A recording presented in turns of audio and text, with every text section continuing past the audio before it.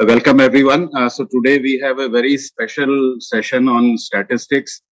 I know that most of you must be wondering why this session, but I think the attendance shows that yes, you are interested in it, students. So it's important because in your theory paper, invariably there will be a short note on something related to statistics, and more important than that, when you read the literature, to interpret, to analyze, and to get a clear message from most of the publications, you have to know a little bit of statistics. And today we have a very special faculty, a rare combination of a surgeon who knows statistics. And I know very little, or I can say almost nothing about statistics, and that is why I have requested Dr. Peush, who is the Chief of GI Surgery at AIIMS and who is also the editor of the National Medical Journal of India, who's been the president of the International Association of Medical Journal Editors. So I think Dr. Peush is busy somewhere, but I'm sure he will join in between. So without wasting more time, I'll request Dr. Sudeep to start his presentation and thank him for accepting my request to deliver this presentation in JST. Thank you, Sudeep. Thank you, sir, for this very kind invitation. The topic was statistics for surgeons, but I must say that surgeons, gynecologists, physicians, and all doctors, in fact, have very poor background in statistics and training in statistics. I must confess that though I am speaking to you as a colleague surgeon. I am not a master of statistics, so that is my disclaimer. And I have statistical knowledge as working knowledge, and at the end I will acknowledge all the people who have lectured to me, and I am trying to share some practical tips so that when a student is writing a thesis, he should present the statistics well, and he hopefully should be able to converse with a statistician in a sensible way. Only a professional statistician will be able to really guide you. And the aim of the talk is to put forward concepts rather than to give some sort of mastery. And time is short, so I will just like to start with a little bit of philosophy here. So we know that the universe is vast and there is something absolute called the truth. Now we have no idea of the absolute truth or reality. And we know that there are many surgical truths which have been disproved, and the way we practice is changing every 4, 5, 10 years because knowledge as we imagine it keeps changing. So we base our thought on what is truth. On observation, we generate a hypothesis and come to a conclusion, or we have a hypothesis, we have a study or an experiment, and we conclude that what we get is close to the truth or not. Now, the truth is never obvious to us for the simple reason that the human condition is very complex. There are many variables and confounding factors. There's genetics versus environment. You can give the same chemotherapy drug or do the same operation on 2 people and get 2 completely different outcomes. And nobody is the same. And actually, time might actually improve a lot of things. There are many, many factors responsible for this. So since we do not know what is the truth, we can only guess at what is likely to be correct. We always talk in terms of probability. So we talk of the risk of exposure to smoking or lung cancer. We know that everyone who smokes doesn't get lung cancer. So what is the risk of getting lung cancer if you smoke X amount of cigarettes? We talk about probability that a lump seen on a scan shows that it is tumor. And we talk about chances of survival and recurrence after treatment because it's not everyone who survives or everyone who actually dies in this. So all our discussions, even in our practice to our patients, are in probabilistic terms because the truth and absolute reality is something that only time and overall experience will really tell us. So what is basically statistics? So statistics involves the collection of data. We collect data from a sample of a population. Now, as you know, the only test which is done on a complete population is the census. Other than that, it is impossible to study everyone to get a conclusion because of obviously time and resources. So we take a sample and often we try and take a random sample from the population to try and distribute all the biases which can come because of the random distribution of the human nature. And we study this variables from this sample, which becomes our data. When we write a paper, we like to summarize the data. So that becomes the summary statistic. And then we like to analyze the data to try and see whether our findings are by chance or whether they're reflecting the universal truth, as I've explained to you. Now, this talk, as I mentioned, tries to understand the jargon and the basic principles. I would recommend further resources. The more talks you listen, the more you think about what people say, the more you will learn. The net is very helpful, but only if you know the questions that you're asking. If you just randomly go on the net, there is enough nonsense there, as you're well aware. And please take help from a statistician, because there are many subtleties in the design of these tests which might escape clinicians, and they will really help you with this. So I'll just move on to descriptive statistics. So what are really the types of data that you can collect? So you have something called as categorical data. Now, these might be nominal, where you're naming something, for example, male or female, or Chinese, French, Indian, Russian, which are ethnicities. So you don't imply an order or a superiority of one or the other. It is a simple description of what they are. And we commonly collect this as the demographic data in our studies.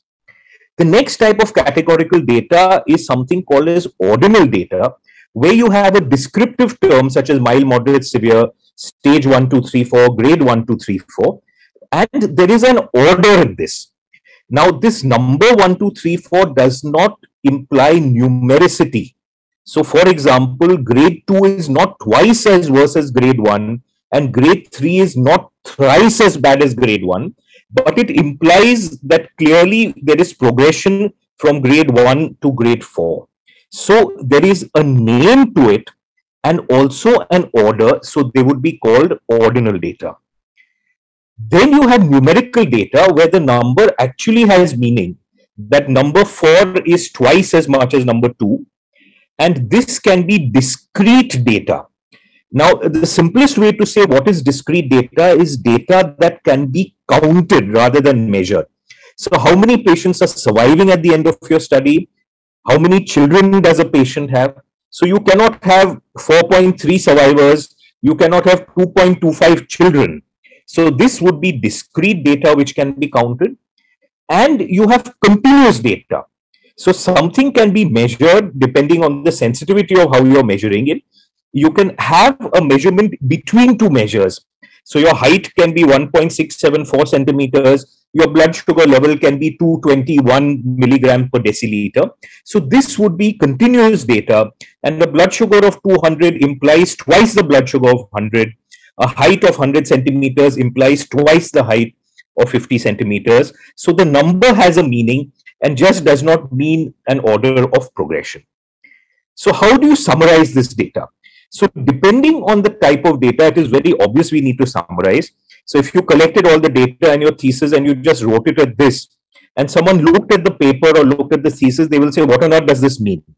Even if you put it in order, it's a little difficult to interpret this. So you want to make a summary of this and reduce it. So if I tell you that there are 20 here and 20 there, you can express this as a ratio by reducing it to 1:1. So you can say that the ratio of males to females in your study is 1:1. You can also express it as a proportion. So you can say that 20 out of 40 were male, and that will be a proportion of 50%. Obviously, if you have 3 and 7 and 6 in your study, putting it as a percentage would be meaningless. It is better to leave it as 3 out of 7 or 5 out of 12. Only when you have large numbers would a percentage make meaning. And if you were to visually represent it, a pie chart would be a lovely way, because your circle represents 100%, and then you could divide and then put in an absolute number, because the aim of summarizing data is to give an honest picture to the audience of what you're really dealing with. This is another way of representing this sort of categorical data. So here you have a stage progression. Please note that these bars are not touching each other because there is no immediate progression from stage 1 to stage 2. So you will not crowd them together. You will always leave a gap between each bar to show that each one of these is a discrete step rather than an absolute continuum. And here I have expressed male and female, stage 1, stage 2, stage 3, and stage 4 for the data to give you a visual impression.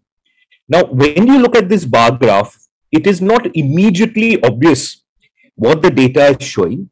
You might want to present the data in the best possible manner. So this is exactly the same data. I've just moved it around, and here it is clear that you have more of stage 4 in males and less of higher stage in women. So when you visually present data in your thesis, try and present it in a format where the picture says 1,000 words, and looking at the picture, please understand that this and this is the same data, but looking at it should give a message, and you're not just putting in a picture and using that space to actually, for the sake of it, you're putting it to put in a message. Another word to put in categorical data, numerical data, or discrete data is as proportions. So you can make 2 by 2 or n by n tables depending on whatever data you have, and then put it as a summary. And this is useful for statistical tests, as I will explain later to you. So you can express this as a proportion as well. The other thing when you come to numerical data is to understand that for continuous data, you have measures of central tendency to express this data. What are your measures of central tendency? So you have the average, which is the mean, the median, which is, if you take 100 here, the 50th will be at what time, and you have mode, which would be the maximum representation. So if you plot the data, where would it peak at? What is the maximum number that you are representing? If you have a symmetrical distribution, so you would have the mode, the mean, and the median around the central point. So your 50th percentile also reflects the mean and the maximum number, while your asymmetrical distribution would be something which is skewed here, and this will tell you that the mean, the median, and the mode do not match, and therefore you will have to choose what appropriately represents the summary to the audience. And I have just put in some examples here to show you data where you have the mean and median both as 100, right? So you will find that the mean of this, all this data is 100. But as you see, this 3 data represent 3 completely different sets. So here you have a wide distribution. So you have someone who's earning a lot, someone who's earning nothing and very little. Here almost everyone is earning the same. So just having a mean or median does not necessarily tell you everything about your data set. So just this value is not adequate to summarize this data. So you would also want someone to tell you what is the dispersion of this data around the central mean or median.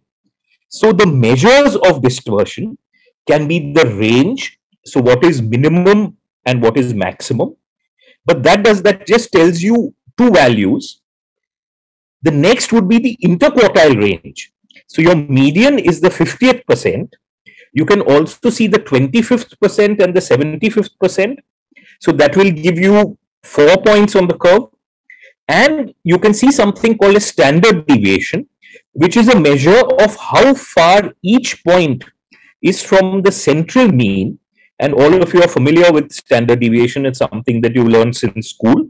So that this will tell you how far each point is from the mean and will give you an idea of the spread of the data. To represent this in a graphical form, a box and whiskers plot is actually an excellent thing.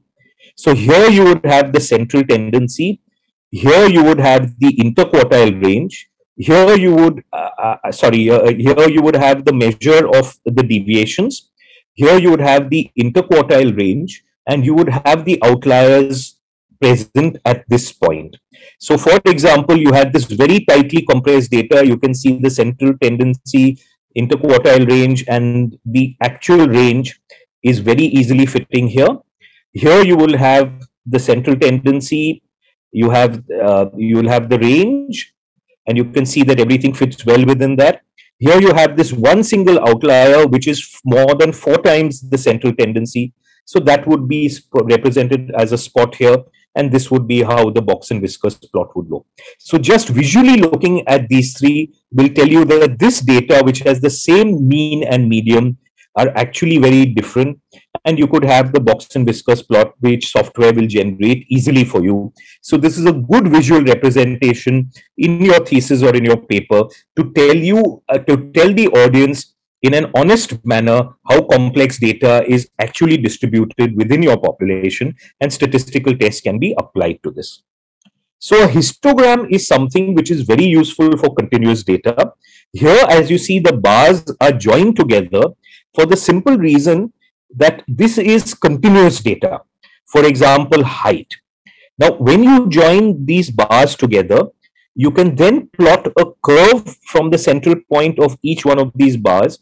As you narrow the width, you find that the curve becomes more and more prominent.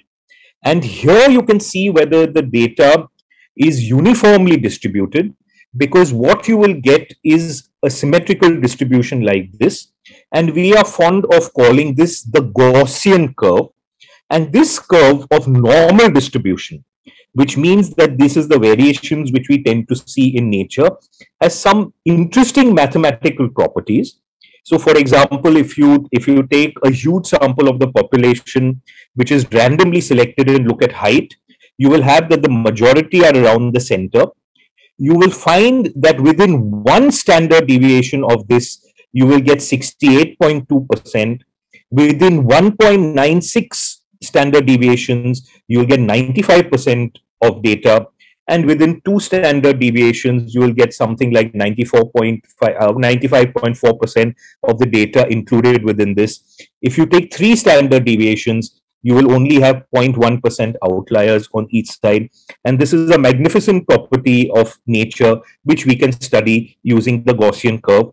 And some statistical tests are based on this.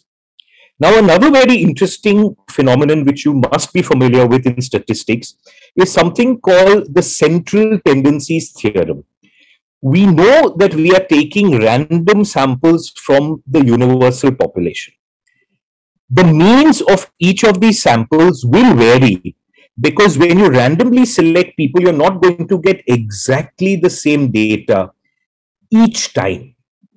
Right? So sometimes you might take 100 people and get a mean height of 5'6". Sometimes you take 100 people and get a mean height of 5.8 inches. Now, how do we represent all these means? So if you took an infinite number of such samples and you took all these means and plotted these means, these two would form a Gaussian curve. Now, this Gaussian curve of all these means is distributed the same way. So the word here is not a deviation, because it is not an individual population, but it is a sample of means. So the term used is standard error. So one must distinguish between standard deviation, which represents your sample population, each person, and the distribution from the distance from the mean for each person, versus standard error, where you're looking at how far is the mean from the overall universal mean. So your standard errors are also distributed. So you'd expect your mean to lie 95% of times within 1.96 standard errors of the mean plus minus in all cases, because this also follows the Gaussian distribution, which is the central tendencies theorem. So from a sample, to estimate the standard error of the mean, the formula is S upon root n, and this is another basic mathematical concept. So how do we establish how close we are to the truth? So whenever we try to float a project, we look at something called a null hypothesis. And what that means is null means no difference. So we would say that there is no difference between the study group and the control, and we may generate an alternative hypothesis, which means that there is a difference between the study group and the control. And if we disprove the null hypothesis, which is our aim, then we would accept the alternative hypothesis and say that our study is showing that the alternative hypothesis is very likely to be correct. Now, what are the errors that we can encounter? So these are terminologies that you have to be familiar with. So you have something called a type 1 error or an alpha error, where you are wrongly rejecting the null hypothesis in favor of the alternative hypothesis. Now I put null in brackets because you can have a hypothesis and a contrary hypothesis. So we'll not get into the nitty-gritty of this. But for example, if your null hypothesis is that you're giving a drug and there is no benefit, you might wrongly find a benefit, which might be purely because of chance or any other reason, and you have rejected the null hypothesis. A type 2 error is a beta error where you wrongly accept that the null hypothesis is correct, reject the fact that the drug is working, while in the universal truth it is actually working. And this usually happens for the simple reason that we have not tested enough people to get what we call statistical significance, which I would like to discuss further on. So if you've only tried it in 3 people or 4 people, it may not be enough of a sample to tell you that it is really working. You might need to actually test 100 or 200. So this brings us to the next question. How do we design a study so that we have enough people to make a sensible conclusion, not have these type 1 and type 2 errors? So you have to know the concept of a power of the study. So the power of the study is the ability to correctly reject your null hypothesis in favor of an alternative hypothesis. So if you say that the power is 80% or 90%, you would like to say that there is, if you do this study thousands of times, 80% of the time you will be able to correctly reject the null hypothesis.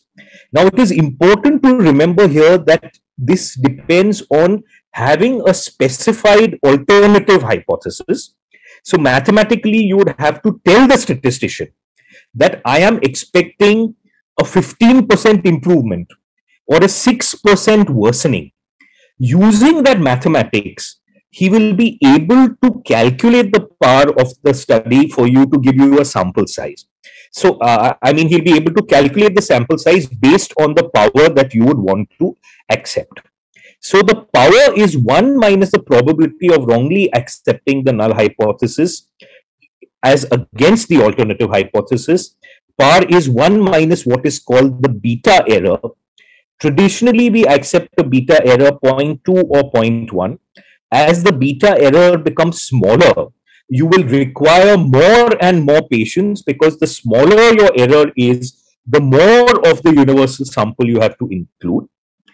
On the other hand, to avoid a type 1 error, you would like to tell the statistician that you don't want to wrongly reject the null hypothesis, and you want to keep this low. And traditionally, we keep this alpha error as 0.05%. So when you are doing a statistical analysis, you need to plan your statistics as part of the protocol methodology. The statistics have to be prospectively devised. You need to do a sample size calculation. So you need to tell the statistician alpha traditionally is 0.05. Beta, you can choose 0.9, 0.8. Having a beta as 0.5 or 0.6 really is quite meaningless, because there is a huge chance that your study will actually be wrongly negative. And you need to then estimate clinically the difference that you're looking at, and the difference has to be clinically relevant to make sense to someone who's reading the paper. So there's no point saying that you want a drug to quadruple survival of human beings. You're never going to be able to get that. So you need to have a clinically relevant difference. Given this bit of information, then the statistician will be able to give you a number that you actually need to look at. You need to then analyze your results looking at the categorical values and numerical values. And I will take you through some of the statistical texts very briefly in the next 15 minutes. Now, when we are comparing this data, the good news is that computers will do the maths. The bad news is that we have to choose the tests and we need to put in data appropriately, which is why it's important to understand what the computer is actually doing. So, you know the old adage, garbage in, garbage out. You put in some numbers, another number will come out. You will get a p-value. But what that really means depends on what is the data that you have put in. I would just like to mention a little bit about the p-value here. There is a lot of misunderstanding about what p-value actually means.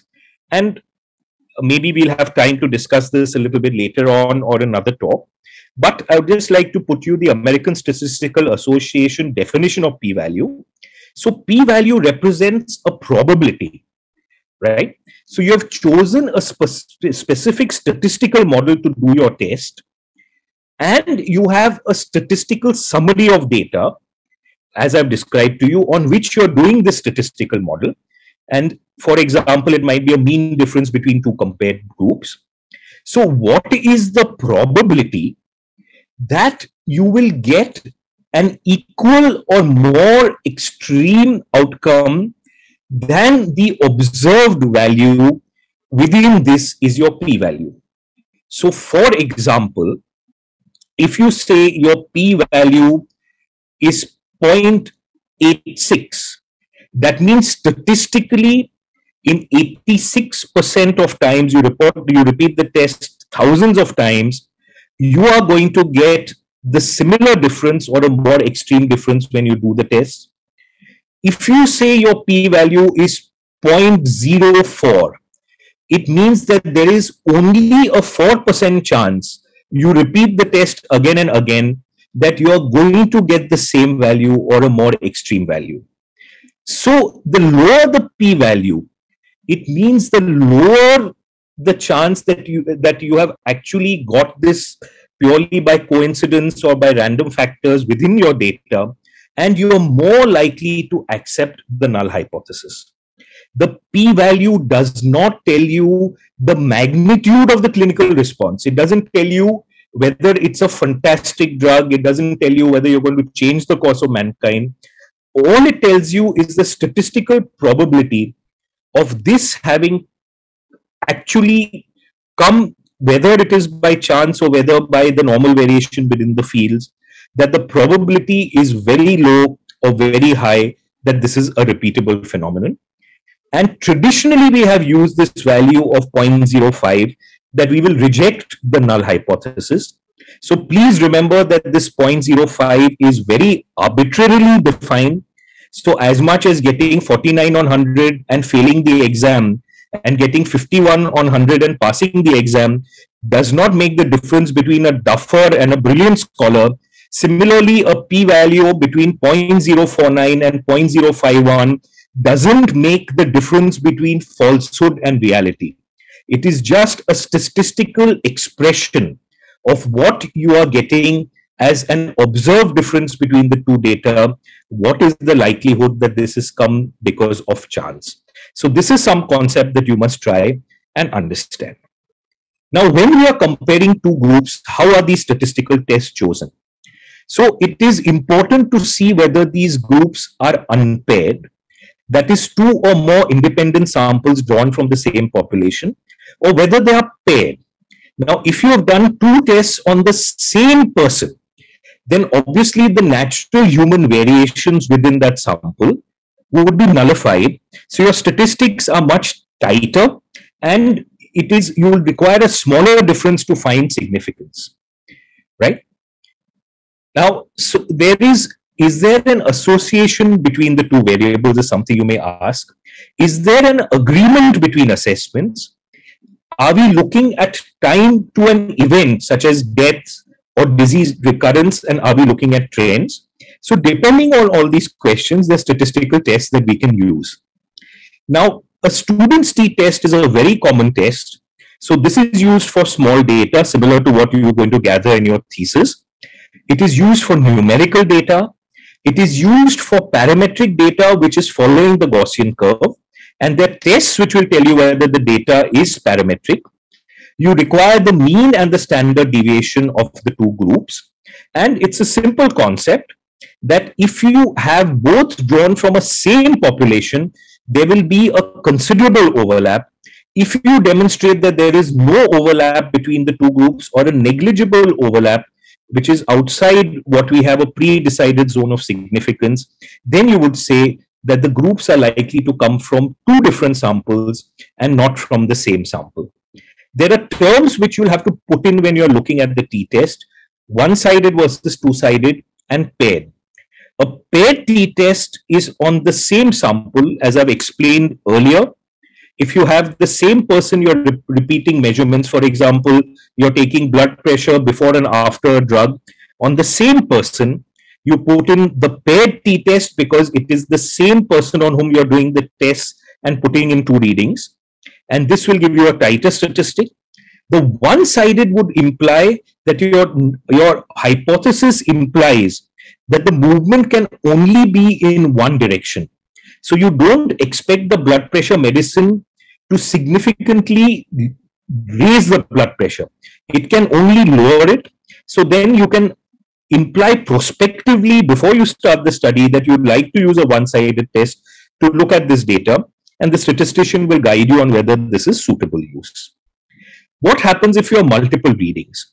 Then you use something called the ANOVA test. Now, the reason that you don't use repeated t-tests is because you must understand that there's always a chance of error every time you do the test. And the more times you do tests on a similar group, your errors are going to keep multiplying. So if you say that the chance of error is 5%, you keep multiplying the tests, then this errors will add 5%, 5%, 5%. So if you actually do many, many tests on the same population, you are bound to get some outcome by chance. So if you are doing repeated tests on the similar readings, then you need to correct for repeated analysis, and you need something such as a correction. And I've just put one example here. The statistician will guide you. Or alternatively, you use the ANOVA test, which will tell you that you have 3 readings, 4 readings, or 5 readings. One of these readings is unlikely to come from the same population, or more than one reading may not come from the same population. So that would be the ANOVA test if you have multiple readings. If you have something called non-parametric data, where it is not universally distributed, then you want to take out the effect of large numbers or very small numbers such as this on a mean or standard deviation, which depends on the absolute value. So these tests, the Mann-Whitney test, Wilcoxon-Sign rank test, or for multiple groups, the Kruskal-Wallis test. Just remember these names because this is what you will be discussing with the statistician. Depends on putting group A, group B, or C for the Kruskal-Wallis test within order, just giving ranks to each. Now, if this group actually had a higher number than this group, then you'd find that if you summed the ranks in this group, then the score would be much higher than this group. And the sum of the ranks, when compared, would give you a difference. If the groups actually were relatively similar, and there were just a couple of outliers here, if you sum the ranks, you would find the sum of the ranks would be equivalent, and you would say that both data came from just as a random variation from the same population. So this depends on the rank in ascending order and not on the absolute number which you get. So it takes away from the numerical value of the data and just looks at its magnitude. Ratios, as I explained earlier, are an important way to express data. You must understand the difference between odds ratio and a relative risk. So, for example, you're looking at a 25% outcome versus a 50% outcome. A relative risk is just the numbers divided by each other. 50 upon 25, the relative risk of this event is 2 as compared to this event. The odds ratios, the 25% there is 75 to 25. So the odds are 3:1 to get a 25% outcome. The odds to get a 50% outcome is 50-50, which is 1:1. So for the same data, your odds ratio is 3. If you intuitively ask somebody, 25% outcome, 50% outcome, how much better is the 50% outcome than the 25% outcome? The intuitive answer is 2. So relative risk gives the intuitive and probably the best way of representing the data truthfully. The odds will usually be higher than the relative risk. So people love to put it in papers because they find that this is better. The odds ratio should only be used in retrospective case control studies, because here you are artificially creating your denominator, and the odds takes out the denominator, unlike the relative risk, which works on a percentage. So that's the only place where your odds ratio should be used. The 95% confidence interval is a very good way to represent what the truthful outcome would actually be. So if the study is repeated an infinite number of times, the data will lie between this range in 95% of cases. Now, this actually depends on the numbers. The more the patients, the more you're closer to the universal population, the narrower is the confidence interval. So the same way I showed you 50 versus 25%, relative risk is 2. Your 95% confidence interval will show you a relative risk as low as 0.28 and as high as 14.2. When you increase to 400, it comes down to 1.6 to 2.4. As you increase population to 4,000, it narrows to 1.8 to 2.2. But notice that the degree of narrowing between 400 and 4,000 is not as dramatic as between 4 to 400. So here you added 360 patients. Here you added 3,600, but not got it too much narrower. So this is where you use your judgment in designing a study, is to how narrow a confidence interval that you're really going to get. And this will tell you that the truth is likely to 95% of cases lie between this range, and you can then interpret the data. So a risk reduction is similarly a formula: reduce the risk depending on the percentage. And absolute risk reduction is just subtraction of the two. And the number needed to treat is the inverse of the absolute risk reduction. So 1 upon 0.25 here, which is the risk reduction, is 4. So the interpretation of this data is that you need to treat 4 to help 1, because you're getting an absolute risk reduction of 25%. When you're comparing groups, for example, in a 2x2 table, you have something called a degree of freedom, right, which is just 1 minus each of these multiplied by each of this. A Fisher's exact test is a statistical test which will tell you a precise probability of this or a worse event actually happening. Obviously, when you have numbers like this, it will require a lot of computation to do this. So you have something called a chi-square test, where you sum the observed minus the expected and divide by the expected. So I've just given an example here. This is how your test statistic will look. So here you have this same table which I showed you earlier, 13, 7, 7, 13. You would expect that because there are 20 in each group, that the events should actually be 10 and 10 if they are evenly distributed. Here you have a difference from each. So you have 7 minus 10. Minus 3, you square it to take away the negative sign, so you get 9. You have 13 minus 10, again 3, square it to have 9. So you add up all this, you get something called a chi-square statistic. You look against a standard chart which is given, and it tells you that for this statistic, chi-square statistic of 3.6, this is the probability of this or a worse outcome having come, and that probability is 0.057. You have pre-decided a value of 0.05. So therefore, you would say that this is really not significant at this value. There are other tests such as a measure of association. I'll quickly run through this. So you have something called as correlation and regression. The difference between these two is regression can predict one parameter by knowing another. So for example, you're familiar with the straight line rule, y is equal to mx plus c, the exponential rule, y is equal to e to the power x. So here you can predict one parameter by knowing the other. So you can predict height from knowing weight in the population. A correlation just plots the data and tells you that does it fit a positive or a negative to a good fit or a poor fit. So you calculate something called an R squared statistic. If the R squared is closer to 1, then you have a good or a strong correlation. If it is closer to 0, then you have a weak correlation. And if it is 0, then you really have no correlation and a random scatter. Agreement between assessments is something called a kappa statistic, or if you have more groups, an interclass correlation coefficient. And I would like to end by this very important concept of a time to event statistic. So you have something called a survival curve or a time to event curve. And I've given you an example here. So this is a survival curve of males who are handicapped over the age of 10 in the US. You'll find that, the survival decreases to the age of 30, 40, 50, 60.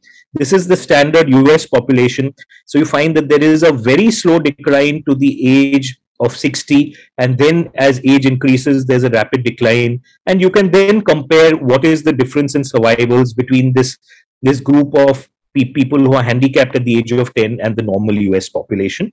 So this would be a simple survival curve, percentage surviving over the age. The Kaplan-Meier analysis is a very powerful way of doing it. It has multiple advantages. So if you have a variable time to inclusion, for example, you started the study today, you're recruiting for 4 years, you're stopping at 5 years. Some will have a follow-up only of 1 year, some will have a follow-up of 3 years and 4 years. This will actually allow you to include patients with variable times of inclusion. It allows you to censor patients who have loss of follow-up or to drop out. So this is a topic which probably can be taken in detail at some point. So at every stage of your event, which might be mortality, variceal bleeding, disease recurrence, whatever the point might be, you have an absolute drop in this. This drop is calculated by the probability of not having the event to this time to having the event at this time. Each point at which you have a loss to follow-up or the patient has completed the study at that point and has the survival at that point, you'd mark it by a bar, and therefore you have these steps of progression. If you note, the steps get bigger towards the end because less and less patients at risk the longer your follow-up is, and you can therefore have a visual picture of the survival at this point. You can calculate the survival at 5 years, 10 years using this. You can also compare two groups. This is showing you the difference between the well and moderately differentiated and the poorly differentiated at this point. And as each patient is lost to follow-up, you can see the sensors and you can get a good visual expression of this group of data. To compare these time to event, you have the log-rank test and the Cox proportional hazards test. So log-rank test has a null hypothesis that there's no difference in survival curves. It is based on the observed versus the expected events, similar to a chi-square test at each point. Your proportional hazards depends on multiple variant covariates such as age, stage, smoking, but it assumes that the risk is constant over time. And a new problem has come in. As you know, a lot of immunotherapy has been achieved. So you often get curves like this. So this is a curve from a paper on geftinib versus carboplatinum and placitexel for lung cancer. You find that these curves are crossing. So though you'll find that geftinib gives you a better survival over time, initial survival is poor. So clearly your hazard is not proportional over time. It changes with time. So therefore, it would be incorrect to use this as a statistical test of comparison. You need to consult your statistician. The survival curves are crossing. You need a non-proportional hazards to look at this. So these are subtleties when you are interpreting the paper, where you have to understand these tests to know what you're doing. So just to summarize, I'm sorry, because of the limit of time, a lot of concepts have been brushed over very quickly. We need to have a well-planned study. You need a prospective data collection plan. It's not that you look at the data and say, how do I crunch it to get a p-value? Your p.05 is not sacrosanct. You need completely honest and complete data collection to give you a true picture at the end to be as close to the truth. You need appropriate data presentation as a summary statistic. You need appropriate tests to negate your null hypothesis based on the type of data you've collected and come to a rational conclusion. So I would just like to thank all the statistics lectures that I have actually heard before and many more such people. And I would like to end here, and I don't know if there's time for question answers. I would hand it back to Professor Kapoor. Thank you for a patient listening. Unfortunately, I can't see the audience. So, sometimes confused faces tell me that I've completely gone over that, and that tends to improve my quality of talks. But Zoom has its limitations, so please do forgive me for that. Thank you, Dr. Sudeep. Thank you very much. I really enjoyed because your examples which you gave clarified so many of the concepts. We had a very good attendance today. Normally, we don't have such good attendance, which means that it is an important topic and students are interested to know and learn about statistics. We have a question in the chat from Neha. Maybe you can take that. Yeah, with respect to standard error. Right. So, so that's a very important question. So, again, as I've explained, we are estimating the population mean based on the sample that we have. Right? So we are going backwards. See, we don't know the universal population, but we know that 95% of time, the population mean will have this distribution, and what we have measured should be within this range. So if we calculate from our population mean 2 standard errors on each side, we can conversely correlate that the population mean lies within this range. So we are actually going backwards from the data we have to predict the range in which the population mean lies. Is that clear, or am I unclear with what I've said? Yeah, you want to come in? Unmute yourself. Yeah. Yes, sir. Thank you, sir. Was that clear, or am I unclear? So we are estimating the population mean with 95% certainty based on the mean that we have studied. Sir, so it means that this is absolute. So it means that as we have done so many studies previously, so we have some idea of all the different populations. So no, we have done a study, right, of 100 or 200 patients or whatever it is. We have calculated our mean, right? We are calculating that standard error of mean and saying that we are hypothesizing that using this central tendencies theorem, we understand that because we have taken a random representative sample from the population mean will lie within this range. So it is an assumption. Yes, sir. Got it. Am I right, Sudeep? Oh, absolutely. So, I mean, who knows the reality or the truth? So it's a very relevant question. So, again, if I go back to the table, if this is the distribution of reality, right? We have calculated a mean. The mean may lie here, it may lie here, it may lie here, it may lie here. But when we calculate a standard error, supposing it be lie at this point where my arrow is, I don't know whether you can see the arrow, right? Yes, then if you 2 standard errors will come here to here. So we will anticipate that the population mean will lie in this range. If we get a population mean here, we will say that we are 95% confident that the population mean will lie between this and this range, because using our data, we are going to project what is the population mean based on the data that we have collected. Does that make sense now? Yes. Would it be right to say that if our sample is not representative of the population, then our calculation or assumption will be incorrect? Yeah. So this whole works on the presumption that because we have randomly taken the sample, we are representative of the population mean. So if you actually take the education of people in your institute, that is not representative of the population mean. So it has to be a truly random sample of the population. Then when you measure it, then you will get a true representation. So the randomness is very important. So the word random figures when you are using the central tendencies theorem. one comment. Dr. Anand, my colleague, wants to ask you. In your presentation, sir, when you told us regarding this sample size calculation, the formula for the sample size calculation, you have taken the beta as a 0.8 or 0.9. Yes. But sir, in general, beta, yes. Yes. Sir. In generally, sir, when we calculate the sample size, we usually take the power of studies approximately 80%. Then the beta will be calculated 0.8, 0.2. Sorry, so my mistake. It should be 1 minus beta. Yes, it's sir. an error in my slide, which I'm glad you pointed out to me. I'll correct it immediately. Yes. So beta should be 0.1 or 0.2. 0.2. Yes. Yeah. So that is a very good point, and I will immediately correct it. So that is a very good observation, and thank you for listening to my talk so carefully. Yes. Thank you. So 1 minus beta is 0.8 or 0.9. So the par is actually 1 minus beta. Yes. Yeah, which the par should be 80 or 90%. 90%. Thank you very much.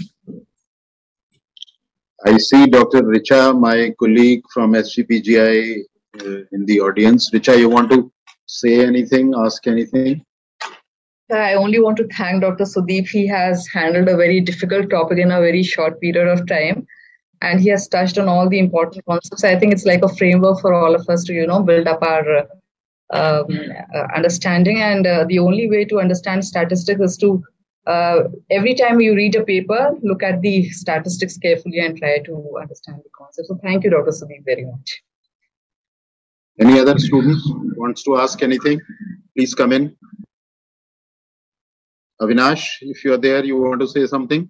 Avinash has been helping us in making these sessions possible, and all these sessions are recorded, Dr. Sudeep, and your lecture also would be recorded and posted on the YouTube channel of Jaipur Surgical Tutorial. So if there are no more questions, then once again, I would like to thank Dr. Sudeep Shah. At least I understood a lot of things which I never could understand so far, because your examples, I think, were very, very illustrative, very illustrative. Thank you so much. Thank you. Thank you very much, sir, for the kind introduction. And I think, as very rightly pointed out, it is work in progress. So all journal clubs should also focus on statistics. So I think work in progress, and if there are any, there are so many people more qualified than me to discuss different aspects, and I'm sure you'll have many videos of future. No, but the problem I didn't request biostatistics should give this talk, because they go too much into theoretical and mathematical details, which then becomes difficult for clinicians to understand. Yes, that is why I wanted. Yes, so surgeons are the victim. So when the victim talks, it always comes from the viewpoint of a distressed soul, rather than from a theoretical expert, which is why I think I'm happy to give this talk, though I'm not an expert. In fact, I may request you once again to give the same or similar talk to our entire faculty in our clinical combined round, because this is something which is going to be useful to anyone who wants to do research or who wants to read a good paper. So I may trouble you once again. It my pleasure, sir. Thank you very much for your kind comments. Thank you. Thank you. Bye. We will close the session then. Bye. Thank you so much.